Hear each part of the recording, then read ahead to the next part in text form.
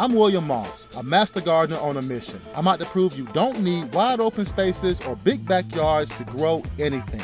And that among the concrete and crowded streets of our biggest cities, you'll discover amazing green spaces and the one-of-a-kind people who've planted them there. When you think about green spaces in the city, you think about parks. So welcome to Urban Paradise. This is gorgeous. We are blessed to have this space. It's almost like there's a curtain and then I step out onto the stage. People who know Miami consider this to be one of the most unique sites in the whole city. And we're as multicultural as the whole city. We just thought it would be very appropriate to do something really spectacular and different. Now that's a big difference and not that far from Millennium Park. Where are we now? We are at East Garfield Park. This is called Patchwork Farm. It's still early in the season and you have a full crop already. This is a type of mustard. This is a pak choi or something? Yeah, pak choi. How'd you know that? Yeah. I'm very good. It is. A lot of people are doing this, having a little chicken coop in their backyard, but you don't have a little chicken coop, you got a lot of chickens. We try to be like the neighborhood farm. You can actually do this. Even in Chicago, they do perfectly fine over the winter. All you gotta do now is practice your shovel posing. There you go. You're an official gardener now. People need places to congregate, come out and celebrate, and be outside. I'm standing in the most iconic playing field in the world, Wrigley Field.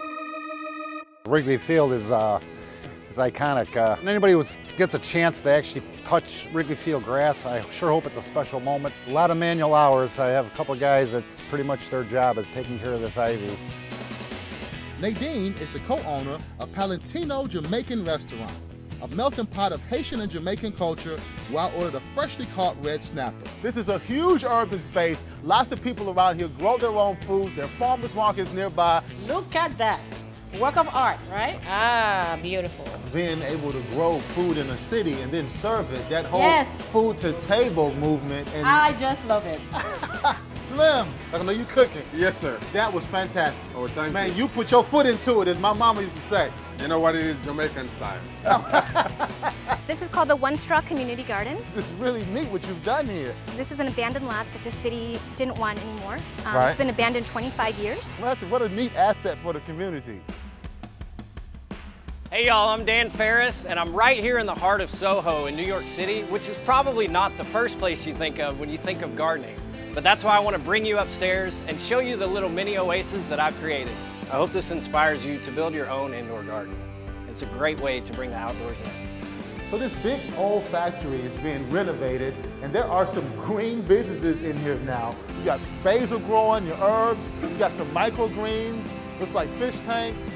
We're really happy to be providing not only fresh food for locals, but also local jobs. I see you got some greens over here. Yeah, sure. So this is what some of our finished product would look like. This is an abandoned railroad track, and it was land that we've reclaimed to plant edibles. I'm looking at rows and rows of different greens, Rick. We do a few hundred pounds a week.